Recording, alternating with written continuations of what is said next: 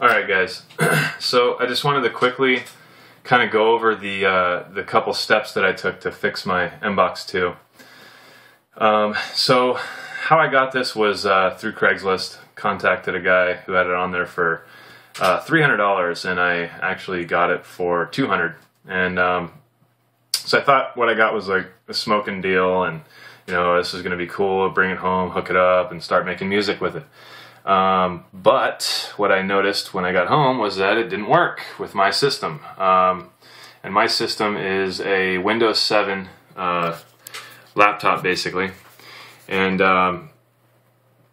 so there's a couple things that I had to do.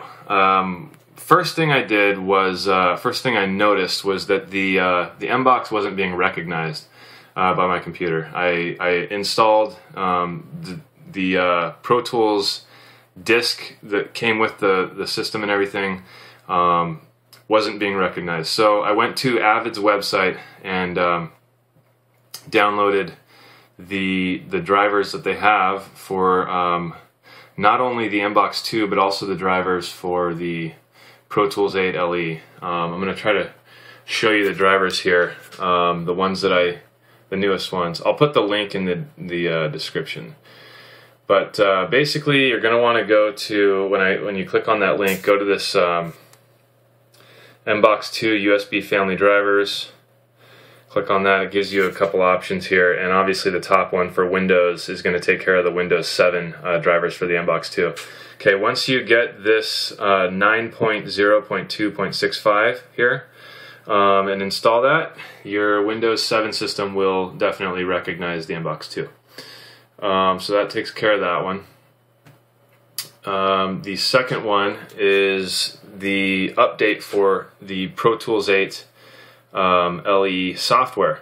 So another problem that I was having was that my Pro Tools 8 disk not only wouldn't work with Windows 7, but it just wasn't installing at all. It was just having a problem installing. It would go through like the first couple steps and then just hang every time. I looked at the disk, checked for scratches, and there wasn't anything on there. But so what I had to do was go back to the Avid website and order for, it was like $15, some replacement discs, which are right here. That's what they look like. But you get the Pro Tools 8 LE replacement disc, and of course you still have to use your same registry key that you get on the original disc. But these new discs work. They actually install. Everything is, installs correctly.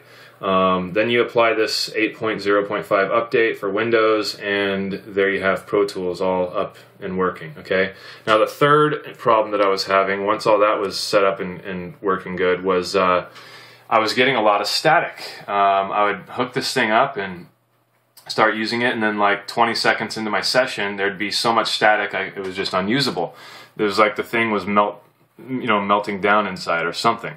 So what I did was I noticed I had both my USB for my external hard drive and for my for the actual Mbox 2, which is powered by USB, both plugged into this one side over here.